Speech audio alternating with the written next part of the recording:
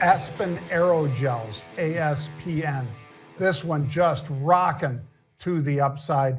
Aerogels, Pete and I were joking. Yeah, they make the gel inserts for the Nikes. No, they don't.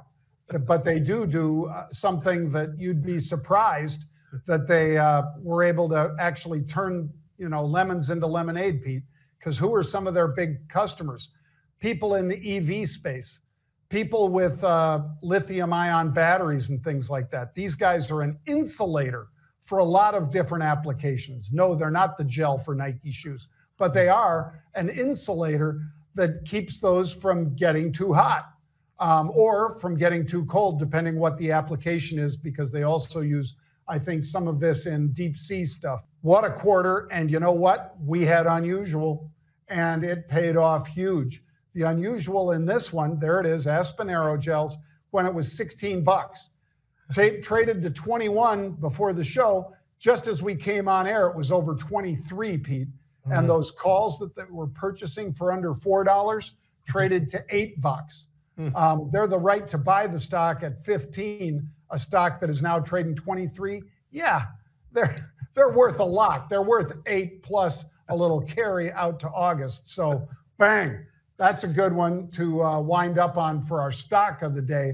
But do you have any other insights on Aspen Aerogel, Pete? The only thing I'd add to that, John, was, and you hit it, but I mean, they didn't just beat, they absolutely crushed top and bottom. The other thing is, take a look at the gross margins. The gross margins a year ago, and I was just talking about, well, what did they do versus a year ago in the other stock, the previous stock, C.R. Robinson.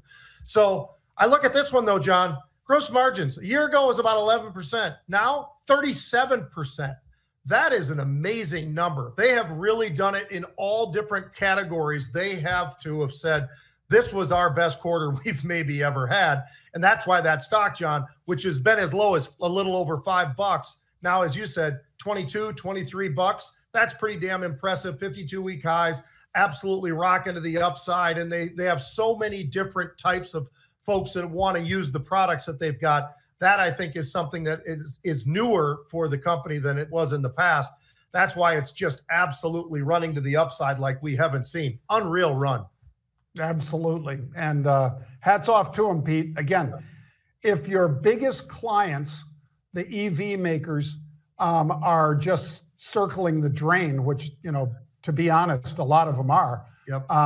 And you're able to make a bigger profit, that says an awful lot about how you budget and how you diversified. Like I say, it's not just about EVs, it's about deep sea drilling and all the rest. So yeah, this is a great quarter.